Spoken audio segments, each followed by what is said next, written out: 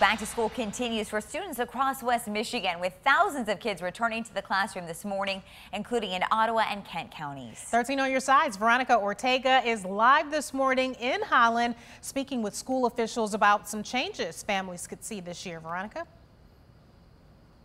Good morning, Emily and Meredith. No doubt it's going to be a busy morning for parents, students, and teachers as they get ready to head back to school today here in Holland. I'm joined now by the school district's superintendent, Nick Cassidy. Good morning, Nick. Good morning. And how excited are you to welcome back students today?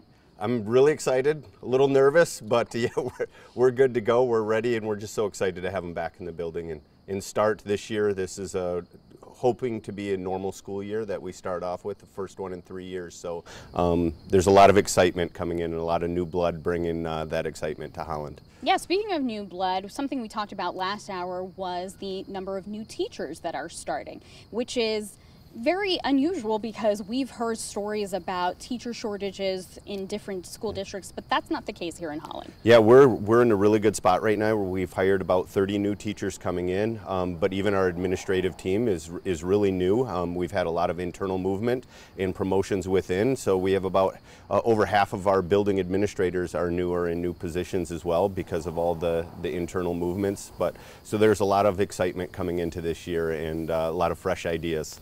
What about bus drivers? That's another issue that's plaguing school districts. Yeah, we could use some more bus drivers, as every district around here. So if you have your CDL and you'd like to talk, please give us a call. But you know, bus runs are really tight, and we're making it work. But we just ask parents to be, give us some patience as we come through and work through this.